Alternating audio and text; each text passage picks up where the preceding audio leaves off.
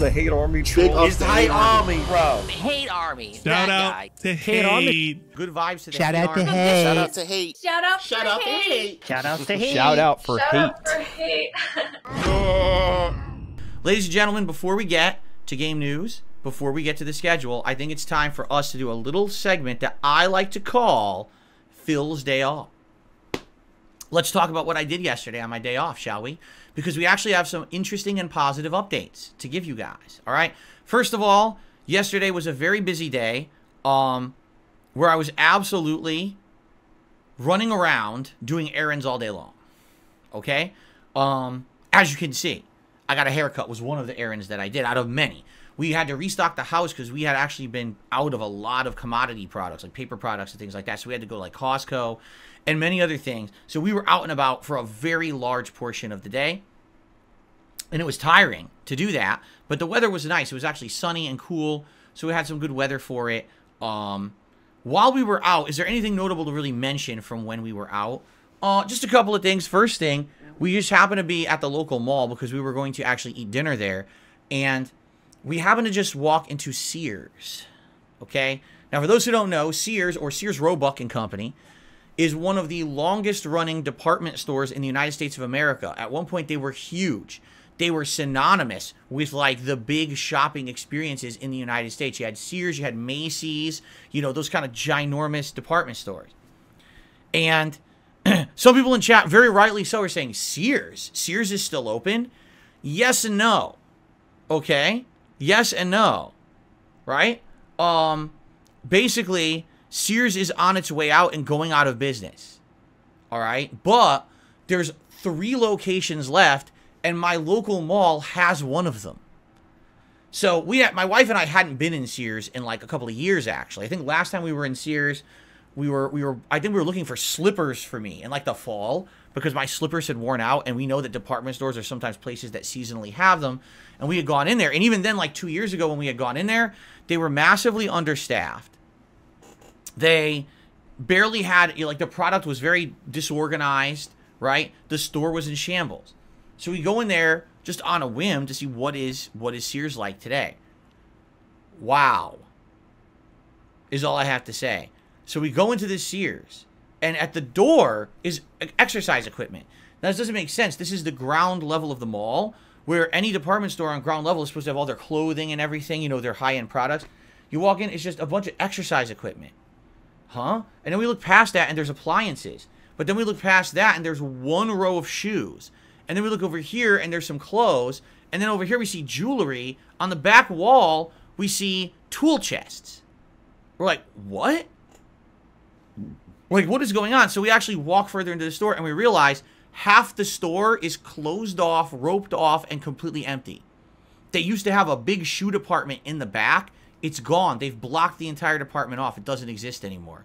The whole left-hand side of the store is taped off with that yellow hazard tape saying, do not cross.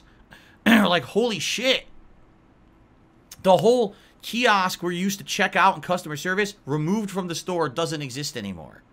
Okay? Like, wow, what on earth? So we're like, well, I wonder what's on the other floors. We walk up to the escalator. The escalator up is closed, broken, and they're not going to fix it. The only way to get from floor to floor in the store is to use an old rickety elevator. And I was like, well, I would like to use the rickety elevator, but Kat actually looked at it and was like, I really don't want to use it. I was like, really? She's like, yeah, I'm actually terrified that elevator is going to break on the way up or down. How are you? She's fat, dude. And I welcome you here to the show. Oh my lord! As we already have Jasper. We had no idea. Because the way this store looks, like it looks like this is a store on life support. Like it's going to die any second. And I don't want to go in there and be the story on the news that people got stuck in the Sears elevator. And I was like, all right, well, I guess we won't then. Because I wanted to actually see if there was stuff on the other floor. Because the thing is, if clothes, shoes, tool chests, appliances, and exercise equipment are all on one floor, what else could be in there? I know that they have, like, housewares and, like, bedding. So that's what I was thinking. Like, maybe there's housewares, bedding, and maybe, like, underwear and stuff, like, on one other floor. And that's it. There used to be 3 floors. Sears used to be, like, the one-stop shop. Back in the day, they had everything. I mean, anything you could think of for your house was at Sears. Even electronics. They would sell electronics, games, consoles, stuff like that.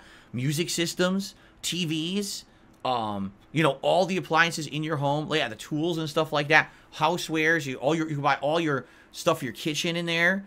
Everything for your bathroom in there, your bedding, everything. Like, they literally had everything in there. Lawnmowers, yeah. They had everything you could think of. It was everything at Sears. Big, prominent company. And they somehow managed to run themselves so far into the ground, they're not coming back. I mean, that was like, it literally reminds you of like going to like a hospital, right? And going to see people who are sadly are on the end of their life and they're on life support, just sitting there saying their last goodbyes to people. That's what it feels like walking into the Sears. I was like, oh my God. Like, I can't believe it. Because again, I've gone to Sears my whole life. When I was growing up, I would go to Sears with my parents and it was a vibrant store full of stuff. I was like, what the fuck happened? How did they fall that far? They used to have the Sears Wish Book. Does anyone remember the Sears Wish Book at all?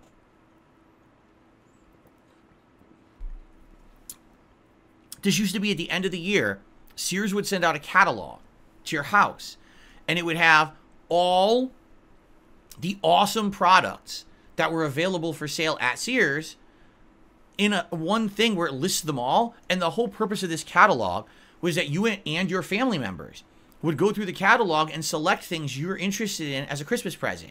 So you would give it to your family members, but also other people in your family would do it, and you would exchange wish lists. They had to call it the Wish Book wish list.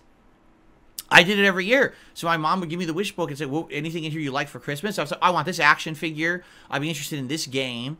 Now, the thing was, you didn't know half the time what the stuff was. It was like some photographer would come in and like film the action figures posing and stuff. And the games, forget it. I actually distinctly remember games would have the wrong screenshots. It would be like, oh, Teenage Mutant Ninja Turtles. And it would be a screenshot of like Mega Man. I was like, what the hell is that? So obviously they didn't have the best editors or whatever. People who weren't into all the stuff they were selling. But they had everything. They had like, again, things that you would not think. Guns. There were guns in that. There were, you know, knives. Like things that kids shouldn't see were all in this wish book. It was just for the whole family. Everyone would select what they want for Christmas. And you could either mail order it or you could go to the physical Sears store near you and buy it as a Christmas present. This was part of Americana. This was a major part of American culture, a tradition everyone was doing around Christmas every year. And now Sears is dead. It's like, how do you go from being that prominent, that you're actually a part of most people's American Christmas lives and traditions, to not existing in the span of like 30 years? That's wild to me.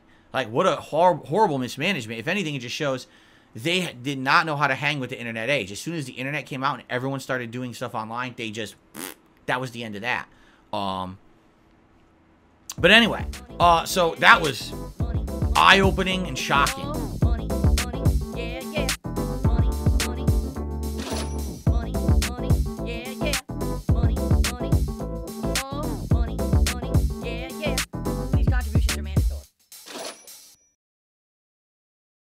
Tipping me helps me more than anything.